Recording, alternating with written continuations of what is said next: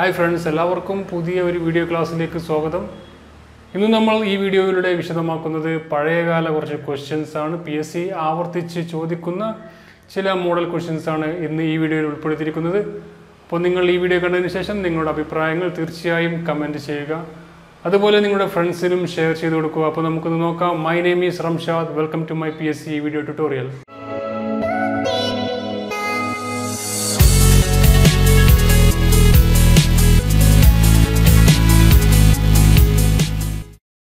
ഒന്നാമത്തെ ചോദ്യം ഇതായിരുന്നു.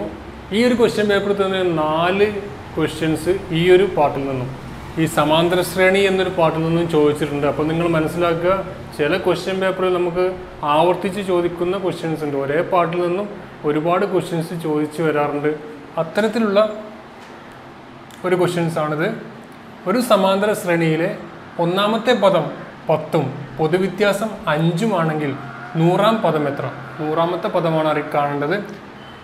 ഒന്നാമത്തെ പദം എന്നുണ്ട് 10 എന്നുണ്ട്. അതുപോലെ പൊതുവ്യത്യാസം എന്ന് പറഞ്ഞ് 5 ആണെന്നുണ്ട്. 5ഉം പൊതുവ്യത്യാസമാണെങ്കിൽ 100ാം പദം എത്ര? അപ്പോൾ n-ാം പദം കാണാൻ നമുക്ക് ഇക്വേഷൻ അറിയാം. n-ാം പദം കാണാൻ ഇക്വേഷൻ a + n-1 × d. ഇവിടെ a എന്ന് പറയുന്നത് ആദ്യ പദമാണ്. ആദ്യ പദം എന്ന് പറയുന്നത് ഇവിടെ തന്നിട്ടുണ്ട് 10 തന്നിട്ടുണ്ട്. അതുപോലെ d എന്ന് പറയുന്നത് അവസാന പദം. d എന്ന് പറയുന്നത് പൊതുവ്യത്യാസം. പൊതുവ്യത്യാസം ഇവിടെ പറഞ്ഞിട്ട് 5 എന്ന് പറഞ്ഞിട്ട്. പൊതുവ്യത്യാസം എന്ന് പറഞ്ഞാൽ ഇപ്പോൾ അടുത്ത സംഖ്യ 15 ആണ്. അപ്പോൾ 15 - 10 അത് 5. അപ്പോൾ പൊതുവ്യത്യാസം 5 ആണ്. അങ്ങനെയെങ്കിൽ നമുക്ക് 100ാമത്തെ പദം കാണാൻ a + n-1 × d.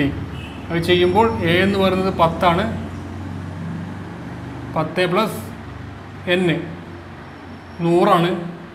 -1 d എന്ന് പറയുന്നത് 5. അപ്പോൾ 10 + 99 × 5 എന്ന് വരും. ഇനി അത് ചെയ്യുമ്പോൾ 99 × 5 10 + 99 × 5 100 × 5 500. അതിൽ നിന്നും ഒരു 5 മൈനസ് ചെയ്യുക. അപ്പോൾ നമുക്ക് കിട്ടുന്നത് 495. 495 + 10 വരുന്നത് 505. അപ്പോൾ ഇവിടെ 100ാം പദം സമാന്തര ശ്രേണിയിലെ ഒന്നാം പദം 10ഉം പൊതുവ്യത്യാസം 5ഉം ആയ ആ സമാന്തര ശ്രേണിയിലെ 100ാമത്തെ പദം എന്ന് പറയുന്നത് 505 ആണ്. 505 ആണ് ഇതിൻ്റെ ആൻസർ. അടുത്ത ക്വസ്റ്റ്യൻ സെയിം ഭാഗത്തു നിന്ന് വരുന്ന ഒരു ക്വസ്റ്റ്യൻ തന്നെയാണ്. സമാന്തര ശ്രേണി എന്ന് പറയുന്ന ആ ഒരു ടോപ്പിക്കിൽ നിന്ന് വരുന്ന ക്വസ്റ്റ്യൻ തന്നെയാണ്. ഒരു സമാന്തര ശ്രേണിയിലെ ഒന്നാമത്തെ പദം 11, മൂന്നാമത്തെ പദം 27 ആണെങ്കിൽ 4ാമത്തെ പദം എത്ര? അപ്പോൾ ക്വസ്റ്റ്യൻ തന്നെയാണ്.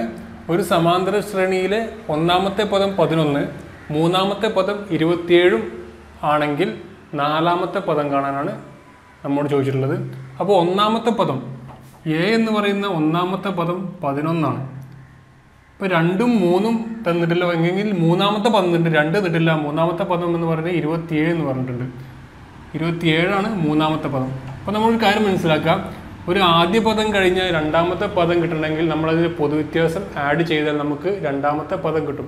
ഇവിടെ പൊതുവ്യത്യാസം നമ്മൾ സൂചിപ്പിക്കാറ് d എന്ന സംഖ്യയെക്കുറിച്ചാണ്. d കൊണ്ടാണ് നമ്മൾ പൊതുവ്യത്യാസം സൂചിപ്പിക്കാറ്. അപ്പോൾ a + d എന്ന് പറയുമ്പോൾ അത് രണ്ടാമത്തെ a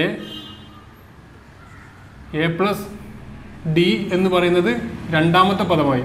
അങ്ങനെ മൂന്നാമത്തെ പദം കാണണമെങ്കിൽ a + 2d ചെയ്താൽ നമുക്ക് മൂന്നാമത്തെ പദം 27 എന്ന് കിട്ടി.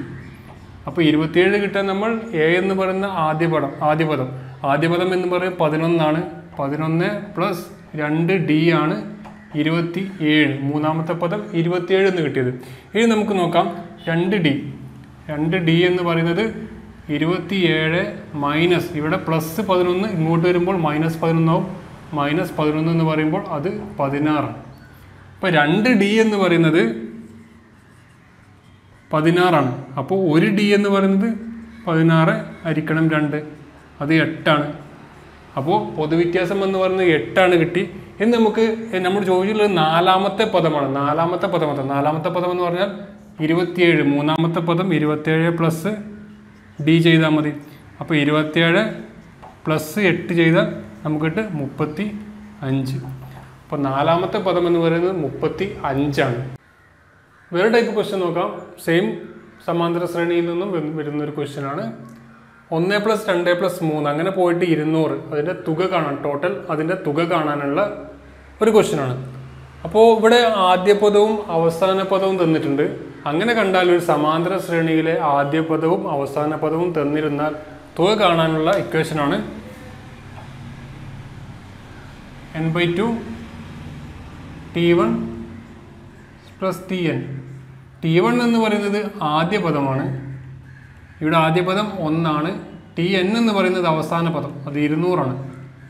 പിന്നെ ഇവിടെ പൊതുവ്യത്യാസം d എന്ന് പറയുന്നത് നമുക്കറിയാം 1 ആണ്. അപ്പോൾ നമുക്കിത് പദങ്ങളുടെ എണ്ണം കാണാൻ വളരെ എളുപ്പമാണ്. കാരണം ആവർത്തിച്ച് ഒരു വ്യത്യാസം ഒന്നും വരുന്നില്ല. 1 + 2 + 3 എന്ന് പറയുമ്പോൾ പൊതുവ്യത്യാസം 1 ആയതുകൊണ്ട് 200 വരെയുള്ള പദങ്ങളുടെ എണ്ണം എന്ന് പറഞ്ഞാൽ അത് 200 തന്നെയാണ്. അപ്പോൾ പദങ്ങളുടെ എണ്ണം എന്ന് പറഞ്ഞാൽ n എന്ന് പറയുന്നത് 200 ആണ്. അപ്പോൾ നമുക്ക് ഈ ഒരു ഇക്വേഷനിൽ അപ്ലൈ ചെയ്ത് നോക്കിയാൽ 200 ഹരിക്കണം 2, t1 എന്ന് പറയുന്നത് 1 ആണ് പ്ലസ് 200. ഇപ്പോൾ വരുന്നത് 200/2 എന്ന് പറയുന്നത് 100. ഇവിടെ 100 × 201, 100 × 201 വരുന്നത് 20, 100 എന്ന് വരും. അപ്പോൾ ഇതിൻ്റെ ആൻസർ വരുന്നത് 20,100 ആണ്. ഇങ്ങനത്തെ ചില പൊതുവ്യത്യാസം അതുപോലെ അവസാന പദം അല്ലെങ്കിൽ പദങ്ങളുടെ എണ്ണം ഒന്നും തരാത്ത കേസുകളും വരാറുണ്ട്. അത്തരം കേസുകളിൽ ഈ ഇക്വേഷൻ അല്ല ഉപയോഗിക്കേണ്ടത്. ആദ്യം പദങ്ങളുടെ എണ്ണം കണ്ട ശേഷം ഇത് ഉപയോഗിക്കാം. അപ്പോൾ നമുക്ക് ഇതിൻ്റെ ആൻസർ ഇവിടെ 20,100 ആണ്. അതേ രീതിയിലുള്ള വേറൊരു ക്വസ്റ്റ്യനാണ്. നേരത്തെ പൊതുവ്യത്യാസം 1 ആയിരുന്നു, ഇപ്പോൾ പൊതുവ്യത്യാസം 2 ആണ്. അപ്പോൾ നമുക്ക് ആദ്യ പദവും അവസാന പദവും തന്നിരുന്നാൽ എങ്ങനെ പദങ്ങളുടെ എണ്ണം കാണാനും അതുപോലെ പദങ്ങളുടെ തുക എങ്ങനെ കാണുമെന്ന് നോക്കാം. ഇവിടെ 2 + 4 + 6 പ്ലസ് അങ്ങനെ പോയിട്ട് 200 വരെ. അപ്പോൾ നമുക്കറിയാം ഇത് കണ്ടാൽ തന്നെ നമുക്ക് അത് ഇരട്ട സംഖ്യകളാണ്. അപ്പോൾ നമുക്ക് 200 വരെയുള്ള 100 എണ്ണം നമുക്കറിയാം. 100 സംഖ്യകളാണ്, n 100 ആണെന്ന് നമുക്കറിയാം. പക്ഷേ ഇവിടെ വേറെ സംഖ്യകളാണെങ്കിൽ നമുക്കിപ്പോൾ 3, 5, 10 ഏതെങ്കിലും സംഖ്യകളാണെങ്കിൽ നമ്മൾ എങ്ങനെ പദങ്ങളുടെ എണ്ണം കാണുമെന്ന് നോക്കാം. പദങ്ങളുടെ എണ്ണം കാണാൻ ആദ്യ പദവും അവസാന പദവും തന്നിരുന്നാൽ പദങ്ങളുടെ എണ്ണം കാണാൻ അവസാന പദം മൈനസ് ആദ്യ പദം ഹരിക്കണം പൊതുവ്യത്യാസം പ്ലസ് 1 ചെയ്ത് കഴിഞ്ഞാൽ നമുക്ക് അതിൻ്റെ ആൻസർ കിട്ടും. അപ്പോൾ ഇവിടെ ചെയ്യേണ്ടത് എത്രയാണെന്ന് നോക്കാം. നമുക്ക് അവസാന പദം എന്ന് പറഞ്ഞത് ഇവിടെ tn എന്ന് പറയുന്നത് 200 ആണ്. ആദ്യ പദം എന്ന് പറയുന്നത് 2 ആണ്. അപ്പോൾ അവസാന പദം 200 - 2 ഹരിക്കണം പൊതുവ്യത്യാസം 2 ആണ് പ്ലസ് 1. അത് ചെയ്യുമ്പോൾ നമുക്ക് കിട്ടുന്നത് 200 - 2 198 ഹരിക്കണം 2 പ്ലസ് 1. 192 ഡിവൈഡ് ചെയ്യുമ്പോൾ 99 കിട്ടും. 99 + 1 100. അപ്പം 100 നമുക്കിത് ഓൾറെഡി അറിയാമായിരുന്നു. എന്നാലും എങ്ങനെ ചെയ്യേണ്ടതെന്ന് നമുക്ക് ഇപ്പോൾ മനസ്സിലായി. ഇനി നമുക്ക് പദങ്ങളുടെ തുക കാണാൻ നമ്മൾ നേരത്തെ പറഞ്ഞു n/2 t1 + tn. n/2 എന്ന് പറഞ്ഞാൽ 100/2. t1 എന്ന് പറയുന്നത് ഇവിടെ 2 ആണ് പ്ലസ് tn എന്ന് പറയുന്നത് 200. അപ്പോൾ 100/2 പറഞ്ഞാൽ 50. 50 × 200 എത്രയാണ്? 10,100 എന്ന് വരും. അപ്പോൾ 10,100 രൂപയാണ് ഇത്. 10,100 ആണ് ഇതിൻ്റെ ടോട്ടൽ. എത്രയാണ്? 2 + 4 + 6 അങ്ങനെ പോയിട്ട് 200 വരെയുള്ള ആ സമാന്തര ശ്രേണിയുടെ തുക എന്ന് പറഞ്ഞാൽ 10,100 ആണ്. അടുത്തൊരു ക്വസ്റ്റ്യൻ നോക്കാം. ശരാശരിയിൽ നിന്ന് വരുന്ന ക്വസ്റ്റ്യനാണ്. 5 പേരുടെ ശരാശരി വയസ്സ് 20. ആറാമത് ഒരാൾ കൂടി വന്നപ്പോൾ ശരാശരി വയസ്സ് 22 കൂടി എങ്കിൽ ആറാമൻ്റെ വയസ്സ് എത്ര? പുതിയൊരാൾ വന്ന ശേഷം 5 പേരുണ്ടായിരുന്നത്. അവരുടെ ശരാശരി വയസ്സെന്ന് പറഞ്ഞാൽ 20 ആണ്.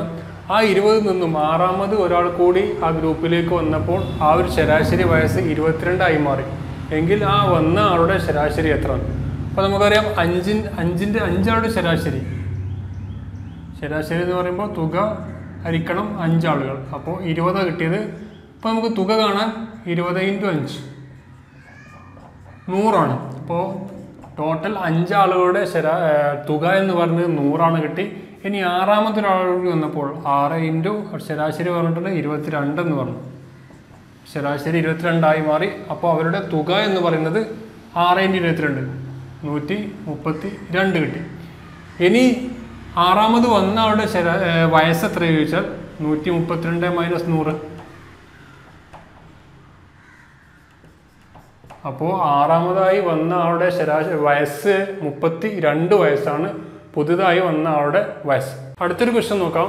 വ്യത്യസ്തമായൊരു ക്വസ്റ്റ്യനാണ്.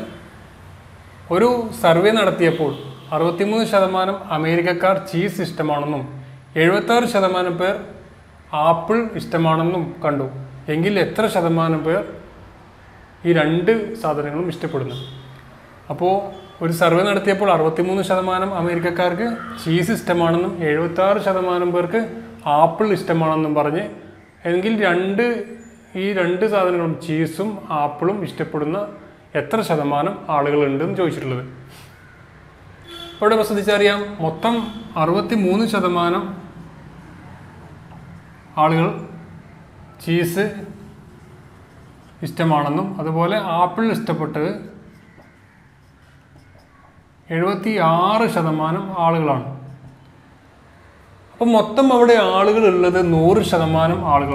അവിടെ ടോട്ടൽ ഉള്ള ആളുകൾ എന്ന് പറഞ്ഞാൽ 100% ആളുകളാണ്. പക്ഷെ നമ്മളിത് ടോട്ടൽ ചെയ്യുമ്പോൾ നമുക്ക് കിട്ടുന്നത് എത്ര? 63 + 76 വരുന്നു 9. 139% പേര് അവിടെ മൊത്തം നമുക്ക് ടോട്ടൽ ഈ ഒരു ശതമാനം കണക്ക് കൂട്ടുമ്പോൾ നമുക്ക് കിട്ടുന്നുണ്ട്.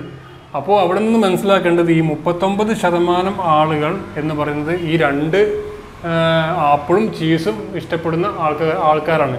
അപ്പോൾ നമ്മോട് ചോദിക്കുകയാണ്, ഇനി ചീസ് മാത്രം ഇഷ്ടപ്പെടുന്നവർ അല്ലെങ്കിൽ ആപ്പിൾ മാത്രം ഇഷ്ടപ്പെടുന്നവർ എത്ര പേരുണ്ടെന്ന് ചോദിച്ചാൽ ഇവിടെ 63% ആളുകളാണ് ചീസ് ഇഷ്ടപ്പെടുന്നത്. അതിൽ 39 മൈനസ് ചെയ്യുക, അപ്പോൾ കിട്ടുന്ന വാല്യൂ ആണ് നമ്മൾ ആ ചീസ് മാത്രം ഇഷ്ടപ്പെടുന്നവർ. അതുപോലെ 76 39 മൈനസ് ചെയ്താൽ എത്ര കിട്ടുന്നു? അതാണ് അവിടെ ആപ്പിൾ മാത്രം ഇഷ്ടപ്പെടുന്നവർ. അപ്പോൾ നമുക്ക് ഇവിടെ കിട്ടുന്നത് എത്ര ശതമാനം പേർ രണ്ട് സാധനങ്ങളും ഇഷ്ടപ്പെടുന്നു ചോദിച്ചിട്ടുള്ളത് അത് 39% ആളുകളാണ്. വേറെ ക്വസ്റ്റ്യൻ നോക്കാം. ഒരു കടയുടമ 2 വാച്ചുകൾ ഓരോന്നിനും രൂപ 1500 വെച്ച് വിൽക്കുന്നു. ഒന്നിന് 20% ലാഭവും മറ്റേതിന് 20% നഷ്ടവും വന്നു എങ്കിൽ കടയുടമയ്ക്ക് മൊത്തത്തിൽ എത്ര രൂപ ലാഭം അല്ലെങ്കിൽ നഷ്ടം? അപ്പോൾ ഒരു കടയുടമ 2 വാച്ചുകൾ ഓരോന്നിനും 1500 വെച്ച് വിൽക്കുന്നു. 2 വാച്ചുകളുണ്ട്, 1500 രൂപക്കാണ് ഓരോന്നും വിൽക്കുന്നത്. അതിൽ ഒന്നിന് 20% ലാഭം കിട്ടി, മറ്റേതിന് 20% നഷ്ടവും കിട്ടി. എങ്കിൽ കടയുടമയ്ക്ക് മൊത്തത്തിൽ എത്ര രൂപ നഷ്ടമായി വന്നിട്ടുണ്ട് അല്ലെങ്കിൽ ലാഭമായി വന്നിട്ടുണ്ട്? അപ്പോൾ ഒരു 100 രൂപയുടെ സാധനം ഞാനത് 100 രൂപക്ക് വിൽക്കുമ്പോൾ അല്ലെങ്കിൽ 100 രൂപയ്ക്ക് ഒരു സാധനം വിൽക്കുമ്പോൾ എനിക്ക് 20% ലാഭം കിട്ടിയെന്ന് പറഞ്ഞാൽ ആ 100 രൂപൻ്റെ താഴെയാണ് അതിൻ്റെ ഞാൻ വാങ്ങിയ വില എന്നാണ് അർത്ഥം. അതുപോലെ എനിക്ക് 20% നഷ്ടം വന്നു എന്ന് പറഞ്ഞാൽ ആ ഒരു വാങ്ങിയ വില 100 രൂപയിനെക്കാട്ടിലും കൂടുതലാണ്. അതേ കേസ് തന്നെ ഇവിടെയും 1500 രൂപയ്ക്ക് വാങ്ങിയ അല്ലെങ്കിൽ 1500 രൂപയ്ക്ക് വിറ്റപ്പോൾ 20% ലാഭം കിട്ടിയെന്ന് പറഞ്ഞാൽ എനിക്ക് 1500-ൻ്റെ താഴെയാണ് അതിന് കോസ്റ്റായി വന്നിട്ടുള്ളത്. അതുപോലെ 1500 രൂപ നഷ്ടമായി എന്ന് പറയുമ്പോൾ 1500-ന് മുകളിലാണ് എനിക്കതിൻ്റെ വാങ്ങിയ വില.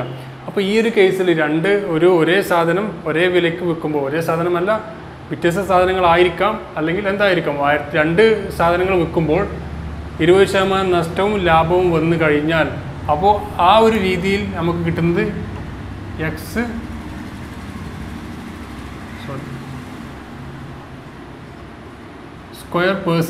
നഷ്ടമായിരിക്കും. ഇവിടെ ഈ ഒരു പെർസെൻറ്റേജ് നഷ്ടമായിരിക്കും അദ്ദേഹത്തിന് ആ കച്ചവടത്തിൽ വന്നിരിക്കുക. ഈ ഒരു കേസിൽ എപ്പോഴും നഷ്ടം മാത്രമേ വരുള്ളൂ, അത് ചിന്തിച്ചാൽ മതി. അപ്പോൾ ഇവിടെ 20² 100 എന്ന് പറയുമ്പോൾ ഇവിടെ വരുന്നത് 4%. 4% നഷ്ടമാണ് അദ്ദേഹത്തിന് വന്നിട്ടുള്ളത്. 4% നഷ്ടമാണ് അദ്ദേഹത്തിന് ആ കച്ചവടത്തിൽ വന്നിട്ടുള്ളത്. അപ്പോൾ നമ്മോട് ചോദിച്ചില്ല എത്ര രൂപയാണ് നഷ്ടം വന്നിട്ടുള്ളത് അല്ലെങ്കിൽ ലാഭം വന്നിട്ടുള്ളത്. അപ്പോൾ നഷ്ടം വന്നതെന്ന് പറഞ്ഞാൽ ഇവിടെ അദ്ദേഹം വിറ്റത് 3000 രൂപക്കാണ് അദ്ദേഹം വിറ്റത്. 3000 × 100 ഹരിക്കണം 96, 4% നഷ്ടമാണ് 96-ലാണ്. അപ്പോൾ അദ്ദേഹത്തിൻ്റെ കോസ്റ്റ് എന്ന് പറയുന്നത് 3725 രൂപയാണ് അദ്ദേഹത്തിൻ്റെ ആ വാങ്ങിയ വില. ആ സാധനങ്ങൾ വാങ്ങിയ അദ്ദേഹത്തിൻ്റെ കോസ്റ്റായി വന്നിട്ടുള്ളത് 3725 ആണ്. 3725 നമുക്ക് അദ്ദേഹത്തിൻ്റെ നഷ്ടം കാണാൻ 3725 മൈനസ് 3000, 125 രൂപയാണ് അദ്ദേഹത്തിന് നഷ്ടമായിട്ട്, ആ കച്ചവടത്തിൽ മൊത്തമായിട്ട് നഷ്ടം വന്നിട്ടുള്ള എമൗണ്ട് എന്ന് പറഞ്ഞാൽ 125 രൂപയാണ്. അപ്പോൾ കൂടുതൽ വീഡിയോയുമായി നമുക്ക് അടുത്ത വീഡിയോയിൽ കാണാം. Thank you for watching.